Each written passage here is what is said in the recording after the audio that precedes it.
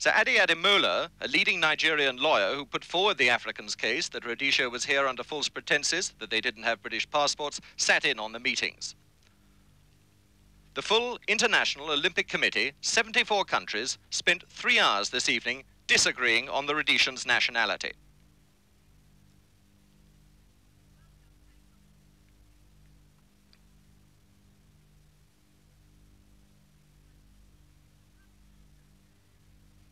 Eventually, they agreed to consult the British government.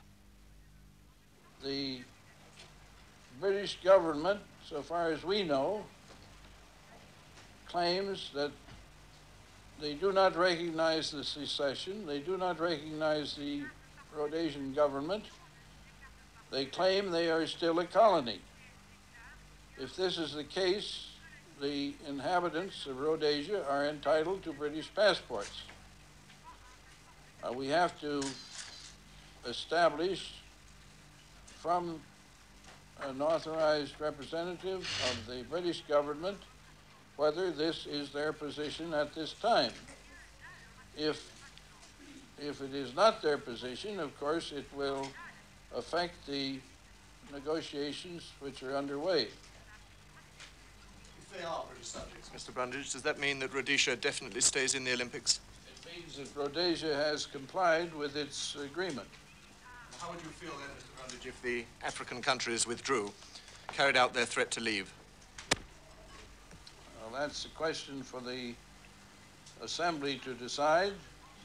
We ordinarily don't like people who don't keep their agreements. Would you be prepared, though, to keep Rhodesia in, even if the black African countries did withdraw? That's a question I can't answer. That'll have to be answered by the session. Rhodesia's 2 top officials in Munich were called to the meeting, but then not invited to take part in the discussions. They maintain that the 40 whites in the party have British passports at home, but don't know about the 7 Africans. Mr. Plaskett, do you know at the moment whether you're still in the Olympic Games? Well, we were called to the meeting, but we haven't been in the meeting, so we have no any further comment. There's nothing more we can say about it. Seems to hinge on whether you regard yourselves as British citizens, do you? Well, we don't know. We're British subjects. You classify yourself as a British subject, do you? We do. Also seems to hinge on whether you came here with a British passport, did you? We came with identity cards issued to us. That's all we used. We had no passports at all.